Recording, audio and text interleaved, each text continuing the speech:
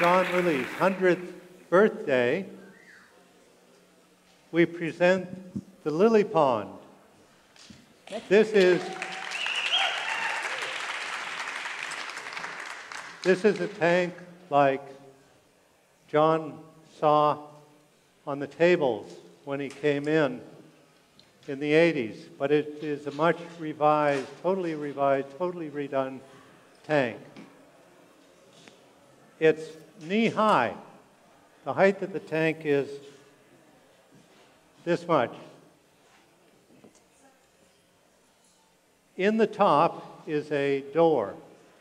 You step in,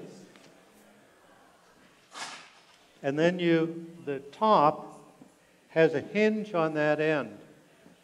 And you grab the top and you lift up this end.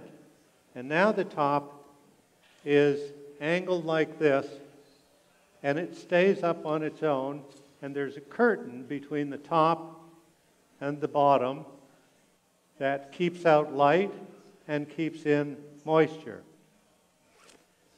Close the door, go down and float. When you're finished floating, you open the door, you push the top down, and you step out. A little bit higher than that. And now it can be used as furniture, as a couch or a bed. Or if you don't want to use it as such, then it takes up a very small footprint. And the size of it, the footprint, is the same as what Michael Crichton floated in when he had his tank. He was 6'9". Michael Jordan is 6'3". 99% of the people are 6'3" or less. And Michael Crichton was 6'9". After he got out of the tank the first time, Lee asked him how was the size of the tank. He said it was fine, no problem. He went on later to sell 200 million books, I think just as a result of floating, and I don't know why he didn't give us 5% of royalties. There are three benefits I'd like to mention about this new tank. First is it's environmentally friendly. The materials are environmentally friendly. The production methods are very environmentally friendly. And the energy required to keep it maintained, heated and so on, is incredibly small amount. We expect it to be able to be, for that to cost less than $5 per month. It is also very easy. It will be installed for the people. If you wish to install it for them, you can do so, or we will get it installed for them. It will be the easiest to take care of tank in the world, and it's convenient. It will be at their place, takes up very little space. They can use it any time, day or night, weekend, at a moment's notice. Not only is it easy and inexpensive to take care of, it is also inexpensive to buy. It will be $6,000 to $8,000 is the price of it. And you, if you choose to sell it, will get at least $1,000. Let me put that in perspective. When we were selling tanks at a center, we sold 5 a month. So that would be $5,000 to you. In a year, that's $60,000. Would you be able to use that amount of additional revenue in your center? Okay, good. The last thing is that it is designed for long life. Lee and I have a tank in our bedroom that is 25 years old. It's just 4 steps from our bathroom, and right inside the bathroom is our shower. That tank, I would estimate that it's got another 10 years life in it. That may be saying more for it than us.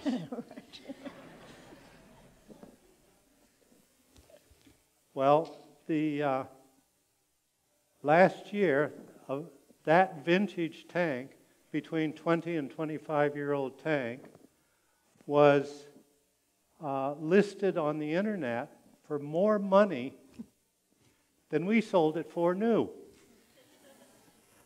Now, maybe that says more about our economy than about our tank. But just the same, it means that somebody thought that tank was still good enough to sell for a lot of money. The tanks that we've made in the last 20 years are more durable than those tanks, and this new tank will be far more durable than the tanks we're making now. I expect that these will last 50 to 100 years.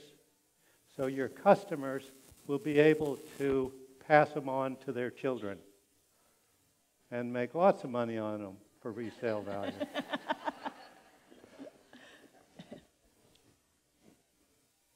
So there's forms that you can fill out here, and you can join. There is no obligation to do it.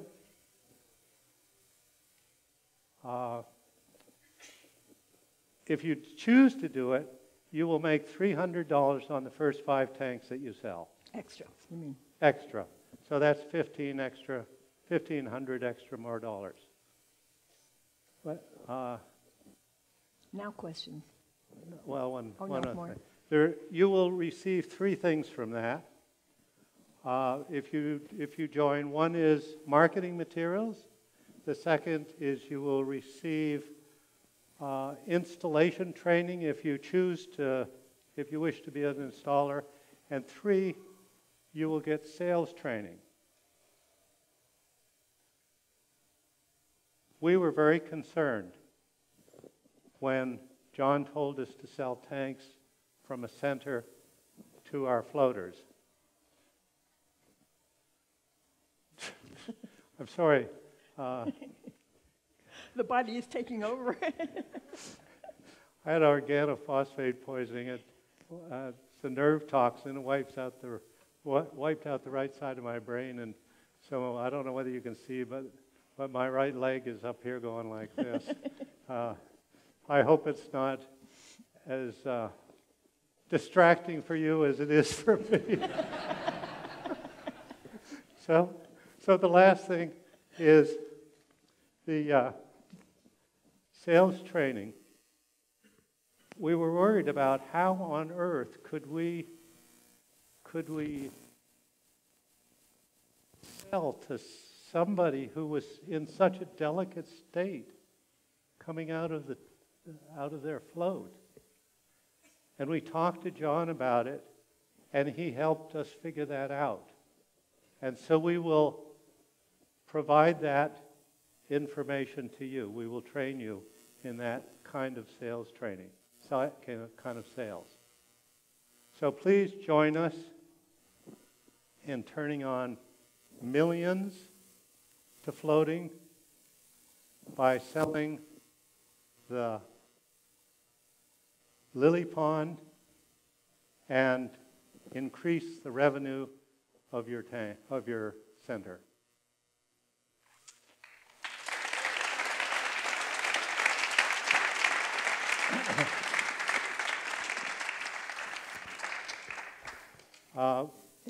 Papers will be passed out, and you will now entertain questions.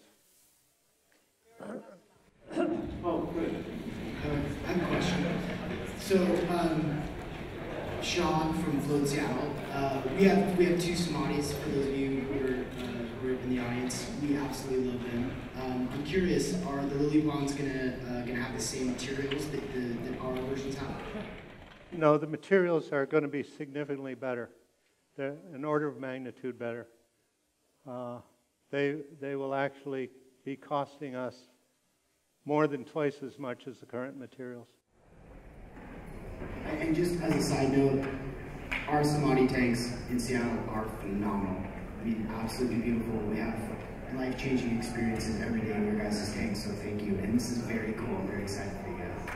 Thank you. Thank you. Hello. Met you before. Been having great lunches together. Thank you. But my question is, how were you guys feeling at first when you had tanks and then you would be selling tanks to somebody that would be a regular customer? Weren't you afraid that might interfere with people coming in and then losing a regular customer to selling a tank? I think that, may I answer? Please. I think some people don't want to float in the center. And I don't think that it's true that you actually lose a customer. The people who want to have a tank at home are different from the ones who want to come into a center. That's what I've discovered, and that's why we told that story. The other thing is maybe you will lose a customer, but you will be getting at least $1,000 up front. You don't know whether that person is going to float that many times, so it's kind of like a bird in the hand. The other thing is they may go on to give you incredible word of mouth. Definitely. All right. Thank you. So I probably have a question that everybody has. When will it be available, and do you have pictures? That's my question too. We expect to be able to go in production by John's birthday. That's in January. And if you fill out the form, we will keep you informed. We'll send you pictures and so on. Yes? Glenn and Lee. So I'm from Float House in Vancouver. Oh. And I wanted to tell you, pardon me, it's getting so emotional. Your work in all of this is so impressive. And I think being here and hearing you guys speak on behalf of Lily is a real honor. And so I think all of us here want to thank you for that. Thank you.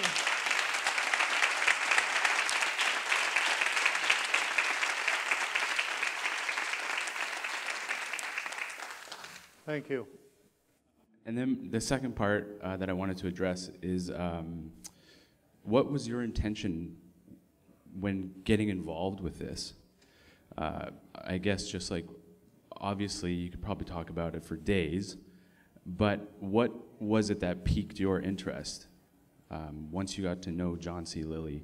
And yeah, I'd just like to hear from you guys. Well, it was you who started.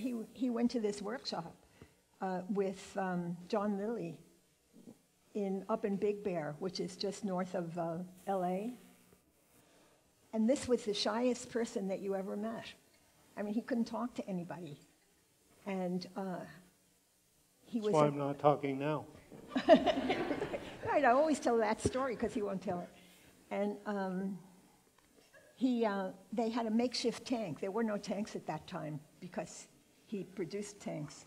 And it was a rock with a bowl cut out of it and a makeshift shack on top. And they spent the first day with mudding up the cracks in that shack. And then, could you keep going now? Sure. Okay. And so I was one of the first that floated.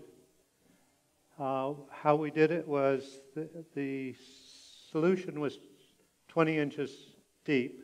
This is the way John did it after he got rid of the breathing apparatus and went to a smaller tank. and you would lie on your back, and you would, since there was no salt, you would hold your breath and then do dolphin breathing. When you needed to breathe, you'd exhale and inhale. And then when you needed to breathe again, you'd do that. And so I did that for an hour, and afterwards, John asked me to share my experiences of my float. And I was reasonably comfortable doing that. And I thought, wow, if something could make me comfortable talking to people, it must be really incredible. And I right then decided I had to have my own. As soon as I got home, I was going to build one. Well, it was a 5-day workshop, and by the end of the 5 days, I thought, geez, some other people are going to want this. And so I said to John, what do you think of me making them for other people? He was a scientist. He wasn't a businessman. He loved the idea because they weren't available. And he said, call it Samadhi Tank Company. So it started. I was a systems computer programmer at the time. I did it part-time for 2 years. And then I met Lee. And after seeing her for a month, we decided we were madly in love with each other and wanted to be with each other 24 hours a day. And we decided to do the business full time and haven't stopped fighting since.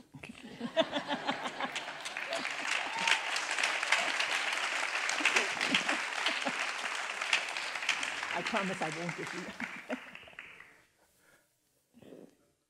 Hi, big fan, of course.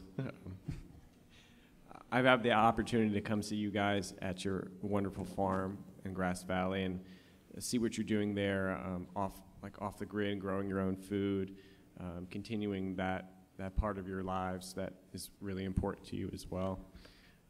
And I'm wondering if you have anybody in your lives that is doing a biography of you guys, and if not, I'd like to volunteer for that and spend time to hear your stories, and if you're open to it, and putting it on film for like a legacy of who you are and what you've offered to this industry, and continue the gift and make it so it's really unforgettable. So if you're open to that, I would love to be a part of your legacy and your biographies. Thanks. That's very sweet. That's really sweet, Adam. Thank you.